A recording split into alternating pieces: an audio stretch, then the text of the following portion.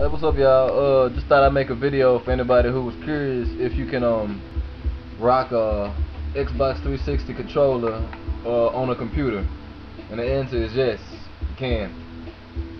What you're gonna need is of course, an Xbox 360 controller. You're gonna have a wired one though. You know, the wireless ones won't work because you have to plug the USB port into the USB port thingy majigga. Yeah. So it's pretty simple.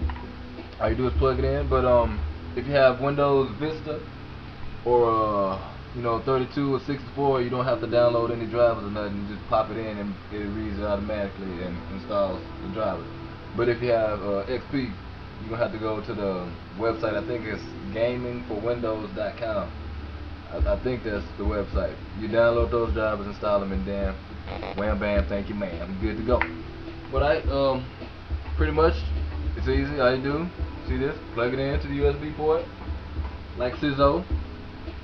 So you Nizzo, and can you see the light? The light's on. Well, I don't think you can see it, but it's on. See it? It's on right there. And I'm gonna show y'all how it works. We're gonna hit up Grid. Show y'all what it is, all up in the puzzle. Yes, sirree, izu. Okay. Alright, let's hit it up. Gotta let it load real quick. Yeah, man. I wanna make sure y'all see the movements. And usually I rock it like this, cause I'm a man. I rock it first person, son. But so y'all can see, I'm gonna zoom out. And we're gonna hit it up. I'm trying to look at this. Oh god, it's horrible. Alright, I'm gonna look at this because y'all can see. Because I was trying to look at that and change my gears, and it was messing me up. I'm bad, I know.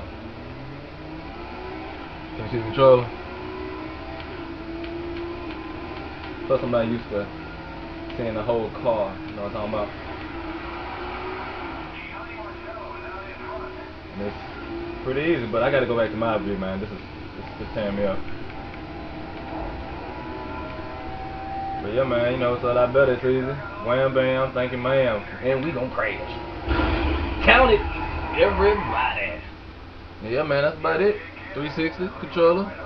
Rocking it on your PC. Holla at 'em. Yeah.